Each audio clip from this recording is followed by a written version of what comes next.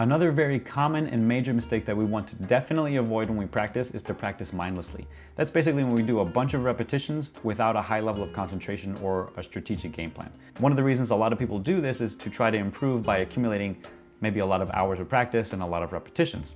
And to be totally fair, mindless practice does have some benefits, but there's plenty of research out there that shows that the positives don't come even close to outweighing the negatives associated with this kind of practice.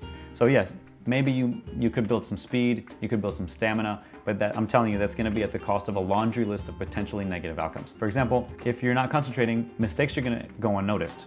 You could have uneven rhythm, maybe poor tone, accumulation of tension. You may even repeat mistakes that you thought you corrected before.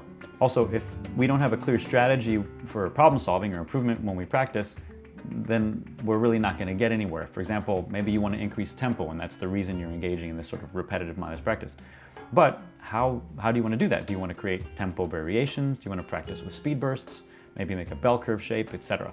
And then if you run into mistakes when you increase tempo, are you addressing that? Are you aware of that? And if you are, how are you addressing those mistakes?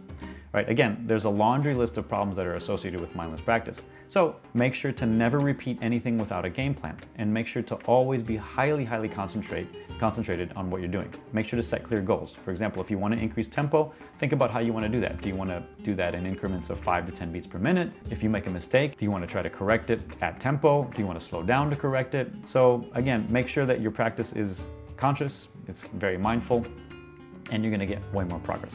For more tips like this, I have a free PDF that I created that's on my website, theabuelosumusic.com. Right at the front, it says download free guide. So download that, and that is a free guide on 10 critical practice mistakes to avoid when you practice, all right? Thank you so much, I'll see you next time. Bye-bye.